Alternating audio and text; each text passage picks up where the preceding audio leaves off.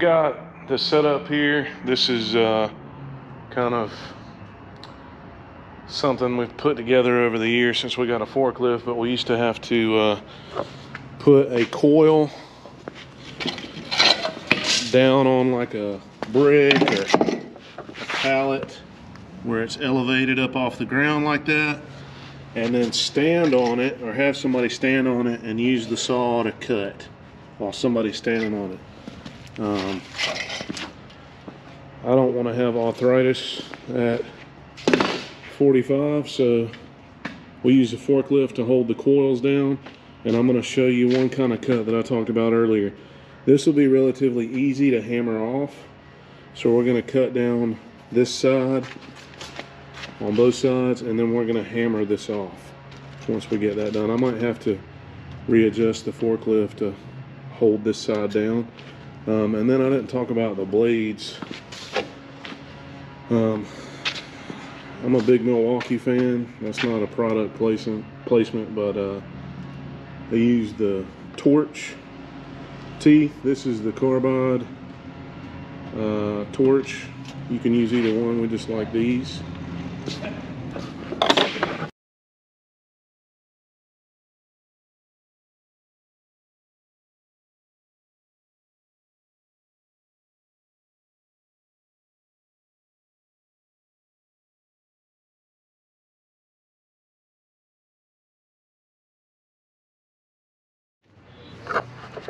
Alright, so now we've got the steel off the coil. That works on most of them because you can just take, this isn't folded back, basically covering up where you need to cut. So, you know, the steel was folded back this way, so we're able to get right up against it and cut it. Sometimes those U's are pointed back, and it just takes too much time to fold them out or hammer them out to get that flush look. I'll show you a coil like this one here. The steel is folded towards the part we need to cut on, and it just takes way too much time to fold that out of the way. So we'll just cut down the inside of this one. But now we got to take and fold this up so we can get it on the trailer. Let's see if I can here. So basically we want it to just take up as little room as possible.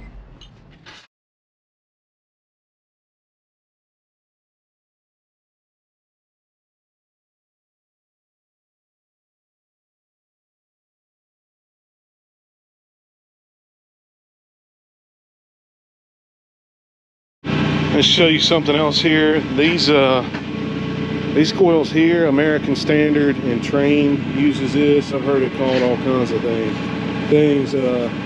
Spine fin, starburst, all kinds of crap. It's just the tubing is down in there. This is an all aluminum coil, and then they've got this kind of you know, porcupine-esque aluminum sticking off of it so that the air can get through it, as opposed to having the copper tubing.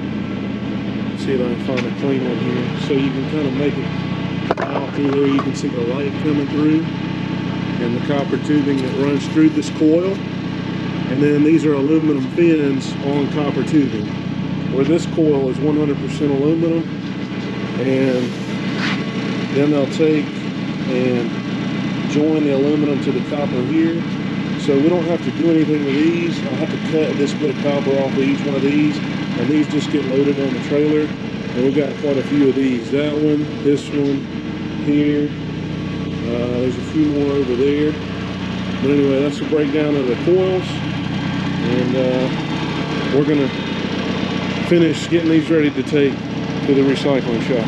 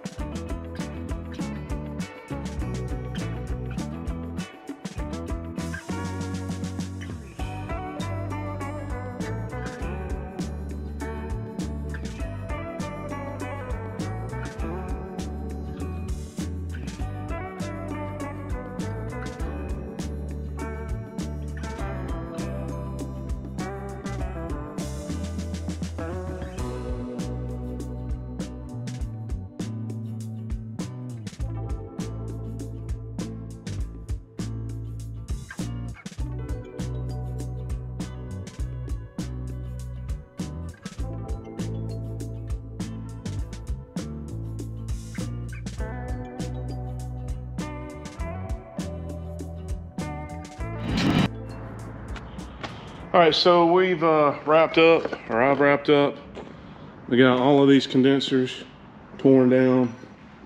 We're using that unit for something else. There's a couple of air handlers over there in the corner. But this is all of the copper and brass and steel that needs to be separated. This is all the U's that got cut off of the ends of the coils.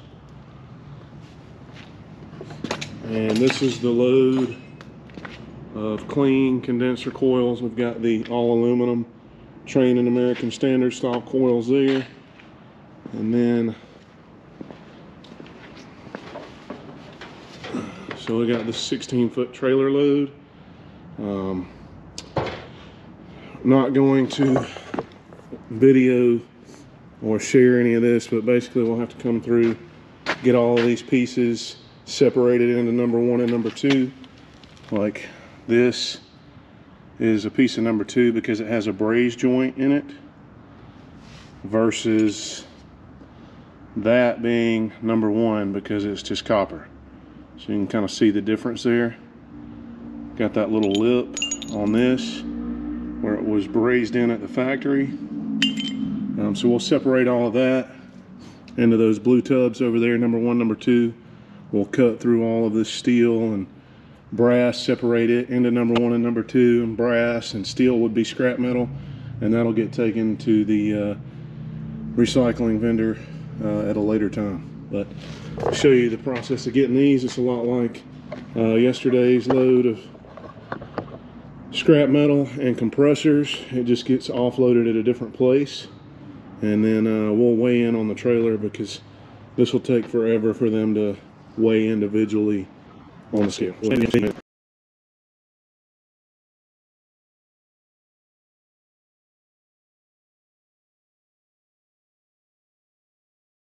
a little different today. The line was backed up all the way out in the road, so we're going to be dumping these coils at a different spot and get to bypass the line. So we're going to offload either the clean copper aluminum refrigeration coils first, or the all aluminum coils first, and then get back on the scale, weigh again, and then offload whatever we didn't the first time. So we're weighing in right now at 11,240. So we've got about 1,200 pounds or so, give or take 50 of coils, because we were 10 something yesterday when we were empty.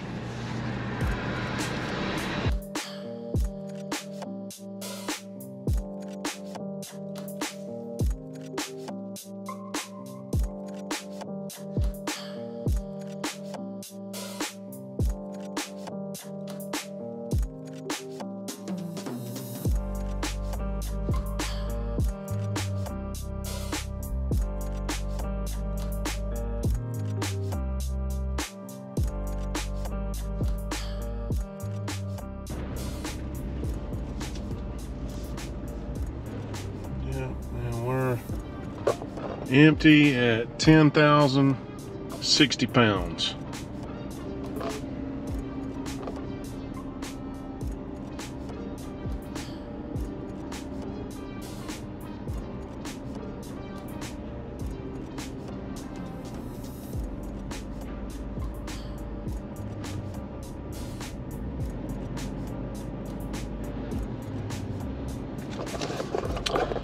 So I'm gonna get out, get our money for this load, and sometime in the next few weeks we'll go through and separate everything that's left and bring it back up here.